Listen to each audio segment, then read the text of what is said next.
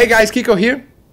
As requested, let's talk about music theory. And before we go for the chords, scales, modes, let's talk about the most fundamental thing in music, in theory, the intervals, the distances between the notes, right? And how they sound, their names, and why they happen, and things like that, right? So we tend to practice the intervals. We see everywhere people talking about, oh, that's the root, and the second, and the third, and the fourth, and the fifth. And it sounds kind of sounds like math because you're counting, And then that's not the way that happens in music.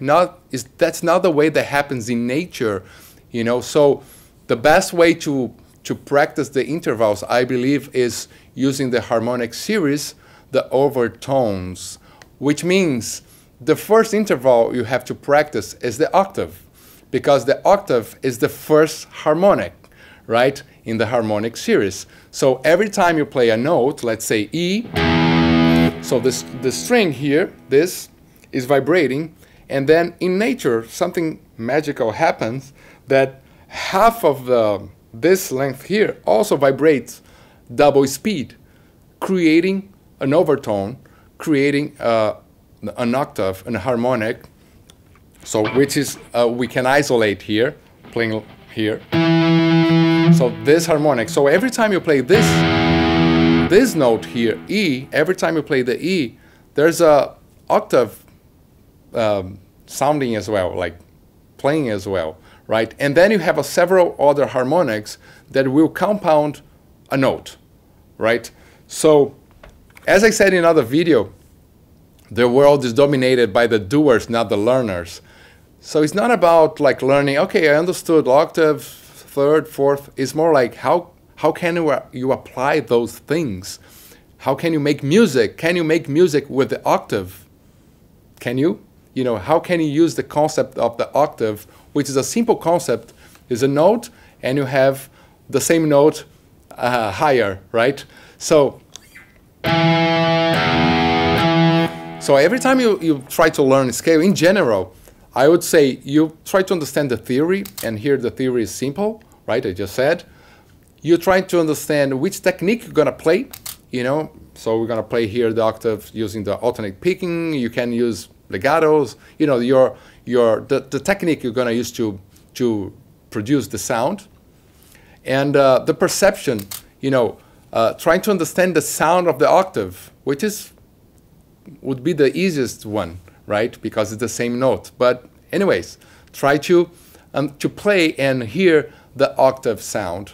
So the perception, right? And also, as guitar players, we need to map the fretboard. So we need to play the interval, the octave interval, all over the neck to understand the shapes. So it's going to be easier when you start adding other intervals to build a chord, to build a scale, right? And then, so that's why we start with the octave, which is a very simple concept, very simple thing to understand. So the first thing would be playing the octave. Yeah, playing the octave. So here. And then, again, fretboard, mapping the fretboard. So if I play, get the note B. So that's the note B. So that's the octave of the B. So I memorize those shapes here. Here I'm using the techniques like alternate picking. And then you have this, or can use hybrid picking. So I'm kind of understanding the sound. I kind of memorizing the shape, right? I can play like this too. You have this.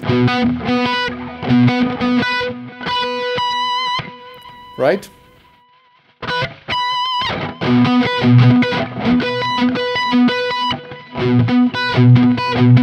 So the first thing I would do is to memorize the shapes and start playing. So F.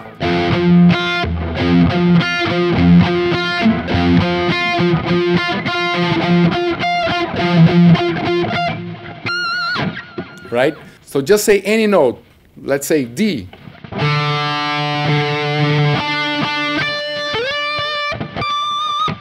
right? So, and then E flat, A flat, start saying notes and then try to play all over the neck, you know, memorizing those shapes. So that's the first way you apply the octaves. You can use the full range of the guitar playing the octaves. So you play E to the, you know, highest E if you have a 24 fret guitar, right? So it's another way to play and to explore full range of your instrument. All right, so in music, we see you can create a riff only with octaves.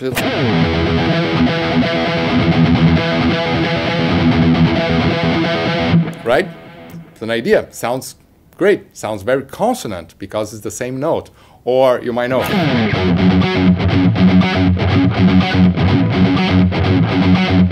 You see? That's the way you learn the theory, octaves, and say like, oh, that's so easy. But yeah, just write immigrant song with that idea. Also, you can play things like riffs with octaves. Sounds great, you know. Sometimes it gets kind of annoying playing fifths and power chords all the time, like. So you can mix with octaves because it sounds different.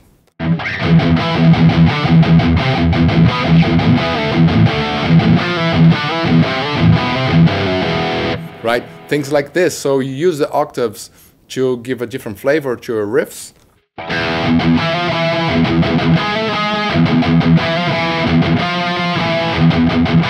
That's one way to use octaves. Another way to use the octaves, and for me sounds kind of orchestral because in orchestra sometimes you have the violins with the violas and cellos, you know, doubling in octaves, the melodies. So it's like so then you play.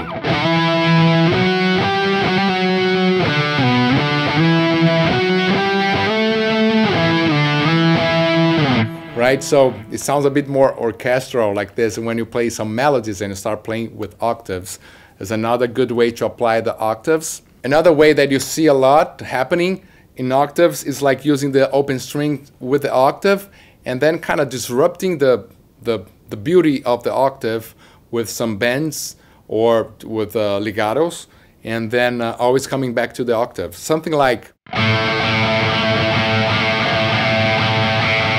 So you're using the octave like a drone, but then you disrupt the octave like with the bends, or it could be only with the seventh.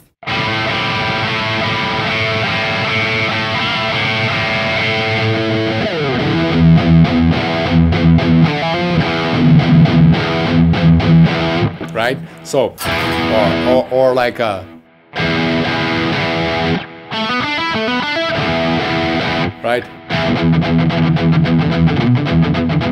You know, kind of octave and then disrupting the octave, playing another note or bending, and then you can create this friction, the dissonance, and then go back to the octave with like the pure, perfect octave first harmonic of the harmonic series. So it's another thing you can use a lot with distortion, right? Another thing that I use a lot, and I learned that from the master Joe Satriani, he uses this concept a lot as well. So it's like you play a melody, and then let's say you play a melody in the first verse, and then second verse you just play the same melody but then octave higher, and then it's like a man singing and suddenly a woman is singing, or like a child is singing. So you're kind of playing the same but different, you know. So it kind of creates more flow, I would say. So you play like I don't know.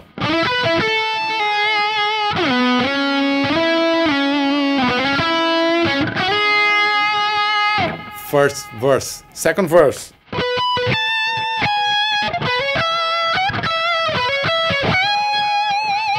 Right, so you repeat kind of, and then because you're playing a different range, you might play a bit different, you know, with bends or vibratos and stuff like that. So it's a very cool thing. You know, a lot of my songs I use that concept of using octaves to create a new thing without being new, you know. So it's a familiar melody, or just repeating in a different octave. Always works, always works. Let me show you how the octaves happening in the blues, right? So we have the A, let's say, then octave, or here. And then you do like note, A, phrase, A, phrase, and back to the A. You know, it's always like kind of a resting point and a resting note, and then changing the octaves, right? So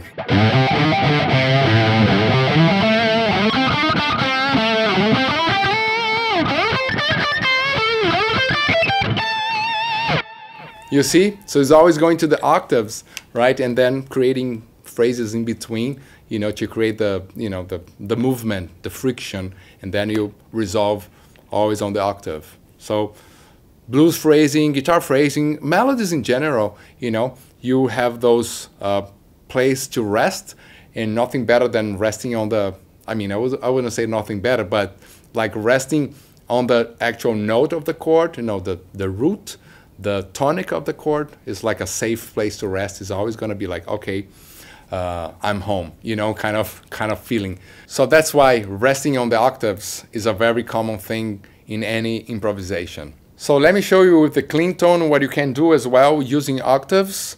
First thing that comes to mind is, you know, playing with the thumb, Wes Montgomery style, you know.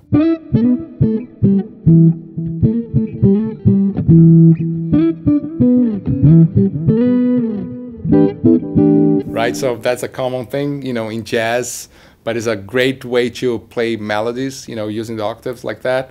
In acoustic guitar, I have a lot of octaves as well, using open strings, you know, they call the campanella. You know, E, E, E, E. Something that I use on the song Conquer or Die, but I put the G as well.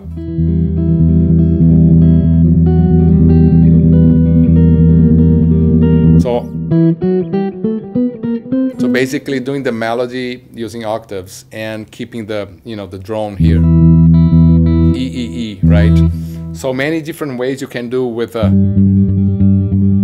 octaves and using open strings. As you can see, there are so many ways to use the octaves, and the theory is so simple that you might even neglect the fact that you can use in so many different ways a simple thing like the octave. Even the melodies you could create with octaves, although it's very hard to sing because of the big jump, but you have the song Somewhere Over the Rainbow that starts with an octave. Right?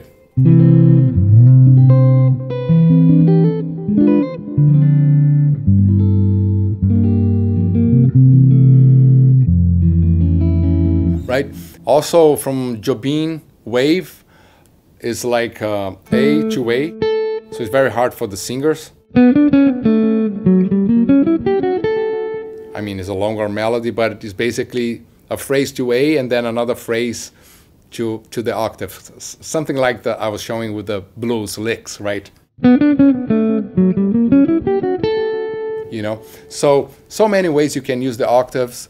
So have fun, apply now. Theory is simple, but the main goal here is applying. So for you to compose, to write something, to create a riff, to create a melody, to write songs using octaves. All right, so I hope you enjoyed this theory lesson.